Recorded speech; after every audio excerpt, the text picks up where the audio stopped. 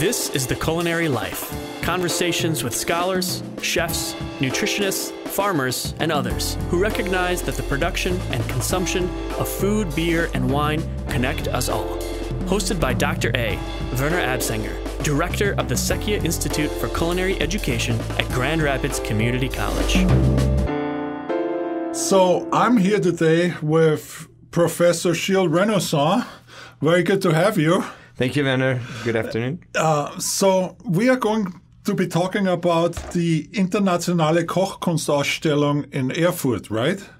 Or if you prefer, the Culinary Olympics. Oh, yeah. Okay, thank you. I forgot for a second. Okay, so the Culinary Olympics are happening in Erfurt, Germany. Yes. This fall, 2016, right? Yes. So I'm interested to talk to you about it. One, obviously, you are a culinary instructor at SAIS, but your role in the Culinary Olympics, what is your role? I mean, it's a fascinating story. So you're going to be a judge, but you also helped write the rule book, right? Yes. Go ahead.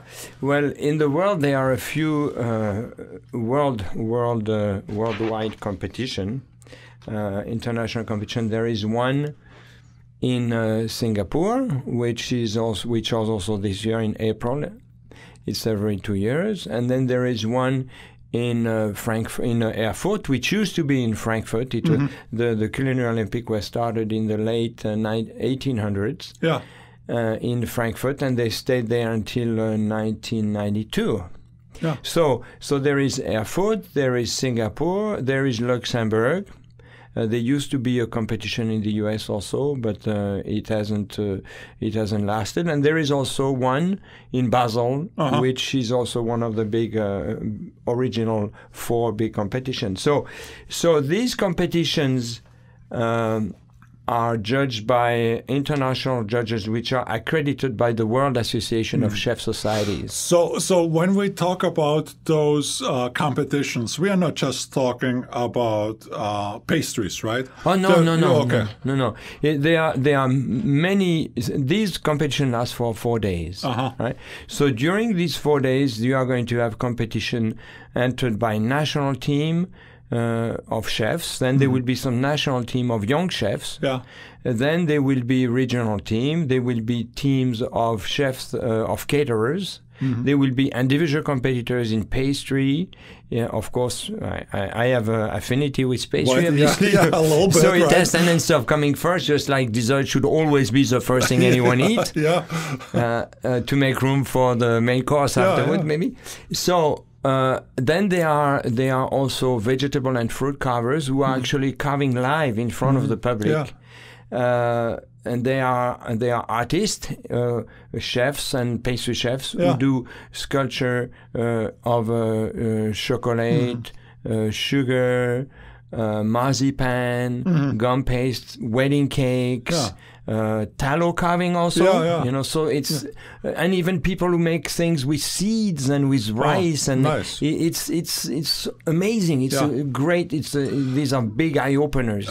So it's a huge event, and obviously there's many judges, right? Yes. But let's talk about you specifically and what you will be judging. So let's talk about first the competition you'll be judging, and then let's talk about the rules involved and how you're going to go about judging and how you helped create those rules. Well, actually, this year is going to be very different from me. You know, I competed in the Olympic in 1988. What? And then while I was working at the Grand Plaza with Daniel Gullier, with Mike Green, with Team Junta, all of us were in the Culinary Olympics. They were in the national team. I was in Team Michigan.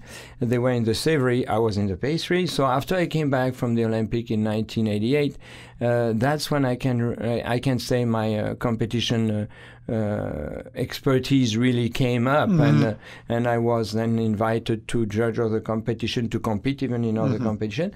And then in 1992, I went to the Olympic as a visitor. What? And then in 1996, the Culinary Olympic were moved to Berlin for 1 year. And I was invited to judge. And it was the first time I judged the Olympic. I had judged Luxembourg 2 years before, Luxembourg being the other big one. And so I judged in 96, 2000, 2004, 2008, 2012. And then this time the World Association asked me to be an observer. Oh. So the observer, there are two of us. It's Jakob Magnussen from Iceland and myself. It's the first time that an American pastry chef is the observer over there. And our role, Jakob and I, will be to go everywhere in the competition, through all the categories, meet with the judges, talk to the participant, to the organizers, in order to collect data, information, and utilize this information to develop new rules or new criteria, or help set the future competition even better than they will be this time.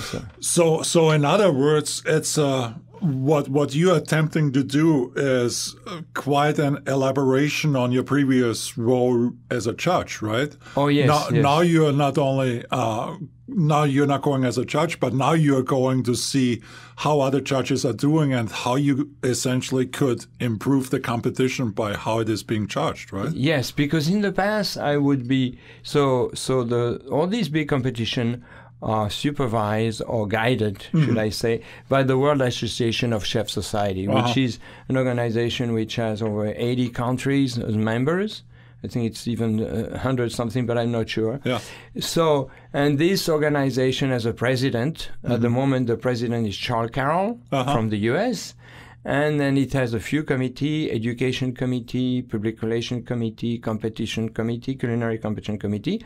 And in 2008, I was invited to be the pastry chef in the culinary competition committee. So during these years, by then I had already judged the large competitions: Singapore, Erfurt, Luxembourg, Chicago, the Culinary Classics. So after having judged all these competitions, and after having been quite vocal about the need for pastry chefs to get more information, more training, so the standard would be maintained and even elevated.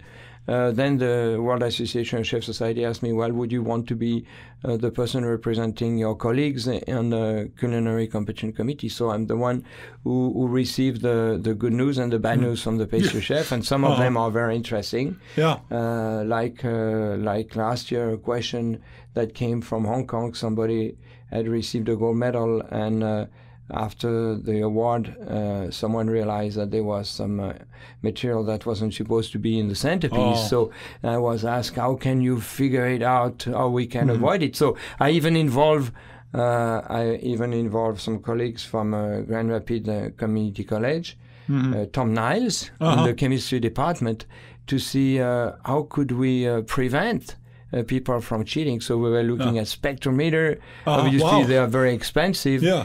So if somebody is listening to this program and has some spare cash, we welcome the donation of a spectrometer to the World Association of Chef Society. Because Tom was telling me that there is possibility to have a spectrometer of that could analyze what we are looking for. You know. Yeah. So that may be a bit of a far-fetched dream, but these are the concerns that pastry chefs have. You know. Yeah, in competitions. And so you're really looking at, obviously you're going to have a set guidelines by which you approach every piece that is created by a chef, right? Yes. So you have a printed guideline and say, what does this look like? What does this look like? How is the taste? How is the flavor?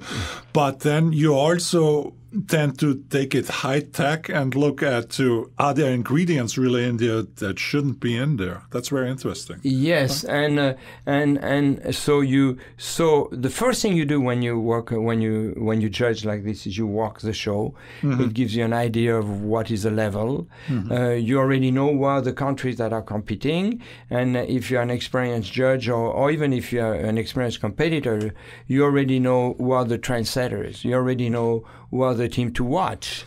You already know who are the coaches, who are the trainer. Some of these coaches and trainers used to coach a national team, but they may have passed the hand to somebody else, and now they may be advising other teams. So you keep an eye. If you know a little bit the inside of the profession, then you know watch for this team. Like I have a friend, I think he's coaching the team of the Maldives. He hasn't told me, but I see that he's been traveling a lot in the Maldives, and I am thinking he's coaching these guys. So watch out for that team, which should spring up, which should elevate his standard to level never achieved by this country before. So who are the big teams. So the first day you go, you walk through and you look who's competing, and then you look at the level. So if you don't see any of the strong team that you expect there, you are going to be watchful. You're going to say, okay, well, there are still some strong people coming in. So you walk around to give you an idea of what the level is. And then after that, when judging starts, because you may do that while the participants are installing their displays, when judging starts and you're on your own, you have your sets, you have the standards that we established in the book, which actually could have been... We're going to talk about those in a second. Yeah, which could have been even more... The judging sheet could be even more complicated, more precise, and I introduced some new judging sheets, at least suggested some new judging sheets, and the older judges say, my God, you're crazy. There is so many criteria, And the reason why I was doing this is because I was thinking... because I had listed with the help of my colleagues what it is that we want to see when food is presented. We want to see freshness, we want to see compatibility of flavors, we want to see some sauces that are shiny, that don't run, we want to see chocolate that's thin, that's shiny, but that's not lacquered. So all these criteria, which are hundreds, were listed, and my colleague was saying, well, it's going to take us forever. So to avoid such long process, we've created some training courses, and that has taken me in Norway, in Sweden, in Russia, in Cyprus, in Canada, in South Africa, Hong Kong. So there I have taught other judges what they should be looking for. So you first go to the competition, and then you have an idea, and then after that you may see a display and say, oh, this is nice, this is gold medal. And then when you get closer to it, you say, yeah, but they have the same product here in this plate and in that plate. Are they really pushing the envelopes? You see, because to me, competition is the research and development arm of our industry. So if you don't do it in a competition, you're not going to do it. And that's key. You want to see, when you go to the Olympics, you want to see brand new stuff. You want to see cutting edge stuff. You don't want to see something emerge that, so to speak, is an old hat, right? But it's essentially very well done. So, and so you got some flack from your colleagues about what you brought forth. So tell our listeners a little bit of what it took for you to narrow that list down. How did you finally come up with a list that was manageable? Well, so we are going to be judging the displays based on specific criteria that the participant will already have. You see, and the thought when I was writing these criteria and these rules and this new score sheet was we would be actually giving the score sheet to the participant before the competition. So after the competition, there is always a feedback meeting with every group, with every team or with every category of participant. Then they could anticipate exactly what the judge were going to say, because they either did it or they didn't. Yeah, exactly. So that's a tool that's probably more practical for the participant than for the judges, because you have, in this competition, in some categories, you may have 50 displays, 100 displays to judge, and you only have a few hours, So it's you have to go, and you really have to quickly be able to say, okay, these colors are natural, this anatomical piece is not correct, this piece, we've seen it somewhere else, this is very original. Inside this, say, well, this is no way this piece can be built that way. There is something inside that allows it to be cantilevered. But only experienced judge can see this. So in order for judge to become accredited, they first have to be rookies, assistant judge, with some more mature judge, more seasoned judge that are going to say, so what do you think of this? And the young judge is going to say, well, I quite like it. And he's going to say, okay, well, then tell me why you like it. Yeah. You see, everything has to be quantified and justified. Yeah. Because once at the end of the judging, you are going to have a feedback with the participant, you have to be able to justify your decision. Right. Yeah. Why was that person awarded a silver medal, or when that person thought he or she deserved the gold, you know? And the other thing is, of course, you know, we are talking about a huge event which can, well, to some extent, make or break careers, Absolutely. right? Absolutely. So you need to be knowing what you're talking about, or else, you know, it's like you have somebody else's, you know, passion, faith, everything in their hand. At that moment, you judge the piece, right? Yes, and because of that, and because of what you just said, I had spent a lot of time developing the judging criteria, because I felt that we owe it to the participant to be able to give them a very thorough look, a very thorough examination of their display, you know, following the criteria that they received prior to the competition, the rule which they were supposed to follow, you know, and so we can, these competition make or break somebody's career. Absolutely. Yeah. And you see it because some of these chefs, you know, they become coach. So a lot of it is altruistic. Yeah. You know, a lot of it is you do it for the goodness of your heart. Yeah. You know, it's philanthropic, it's altruistic, it's generous, it's but some of these chefs get hired by large companies who see the value of having somebody who is an expert at high-level competition, meaning that person can take the pressure, that person has creativity, that person knows how to work with a very diverse group of people, from the engineer to the designer to the logistic to the secretaries to so many people which chefs generally do not interact with. So essentially, a participant at the Culinary Olympics could get a very well-paying gig or consulting gig just based on the proven ability of the person to work with so many different aspects of competition and interacting with so many different people, right? Yeah, that has happened to me, actually. That has happened to me. I've one day, that was 20 years ago, I was approached by one of the biggest food company in the world, which is in Michigan, and a scientist called me and said, "Hey, we hear you're pretty creative," and he had heard that this lady had heard that from a relative of her who is a chef who had competed, and they were looking for some work, some development in pastry, and so I did, and this relationship lasts until today, and it's over 20 years now. And those are the connections you make, which is a perfect segue, I think, we could make into, obviously we are talking about an event that happens once every 2 years, right? 4 years. Once every 4 years. So what do events like that do for building community? You know, you make it sound like especially judges, they are pretty tight-knit group, like everybody knows everybody. Yes. So can you speak a little bit to how communities developed through competitions like that? Communities develop through competition, and that's really an interesting question, because we could say so much about it. Well, if you ever want to compete, the first thing you're going to want to do is you're going to be watching other people competing. So that's the first link of that community. It's the apprentices, it's the commis, you know, and then you're going to be given a chance to participate. So if you are part of a team, you may meet once a month or more often, depending on how close are you from the final day. And so you are going to be developing, you're going to be practicing these skills at work. You know, after work, the bake shop is closed, Van Halen full blast in the kitchen, you know, 2 pots of coffee on the heating up. You just aged us.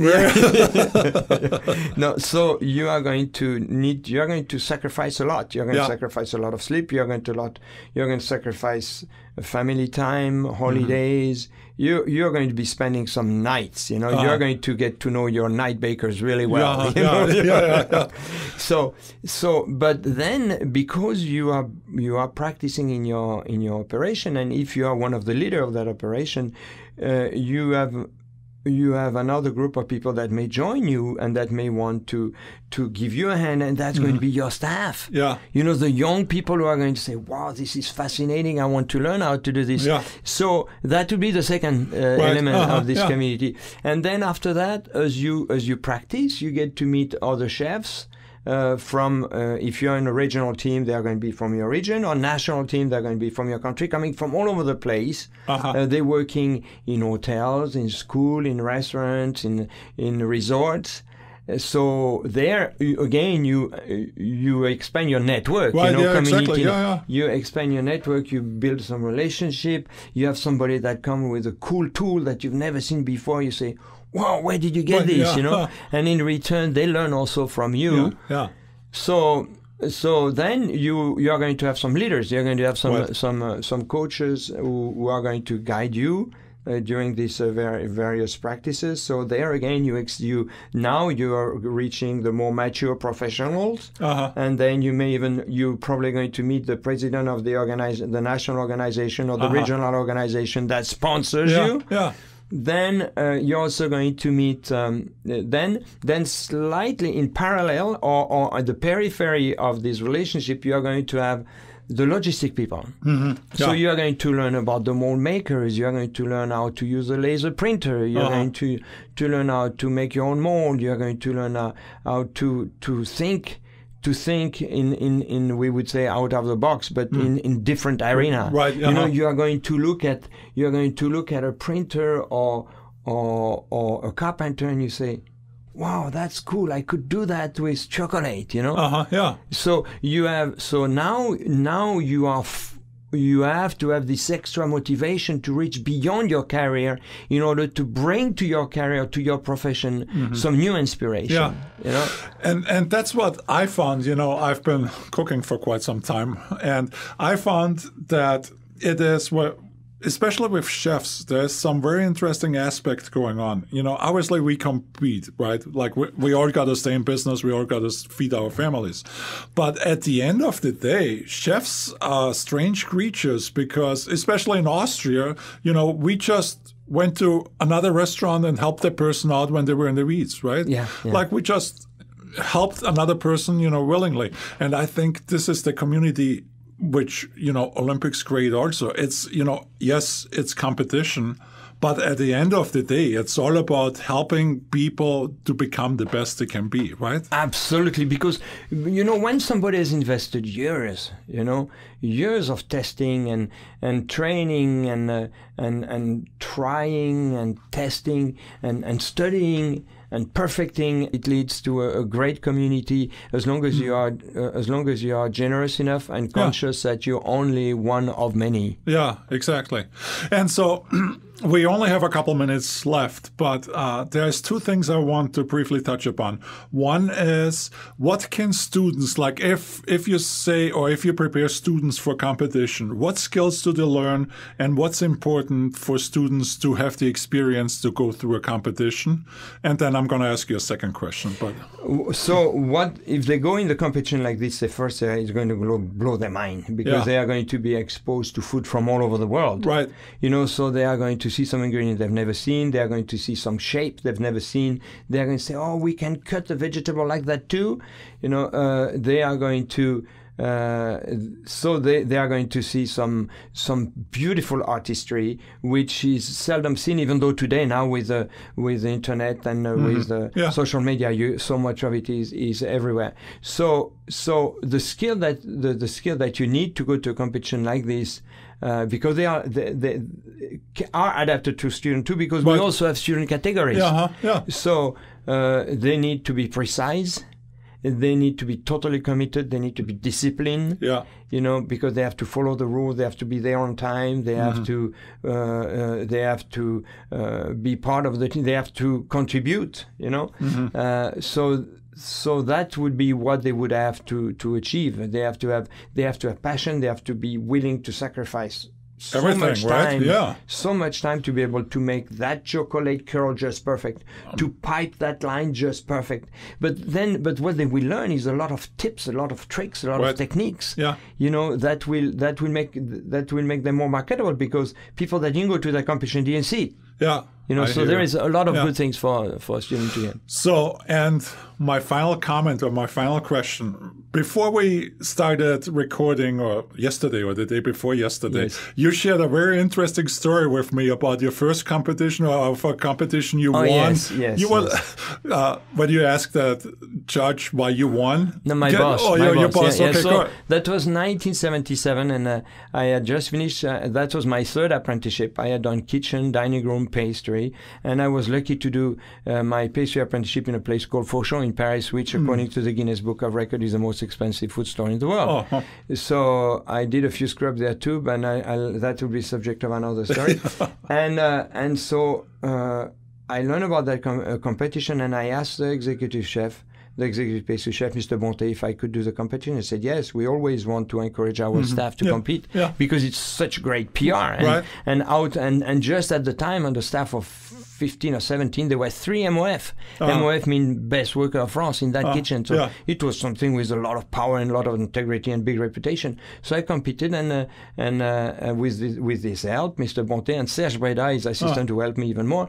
And then the next day, so I competed. The next day I went back to the bake shop, and I was working at the bench, which is where I make the croissant or the dough. So I was there, I was first one down there with Serge, and then Serge Breda told me, so you know why you won yesterday? I said, well, you really gave me a lot of help, and I work as much as I could, and I sacrifice everything to be able to do well. He said, no, that's not why you won.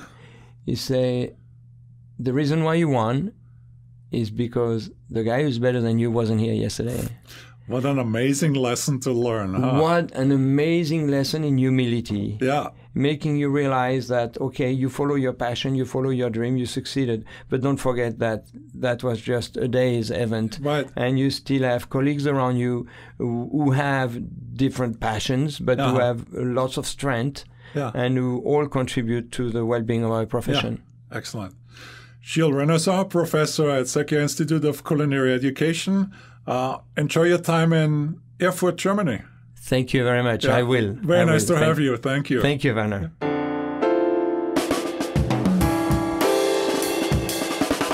This has been The Culinary Life, hosted by Dr. A.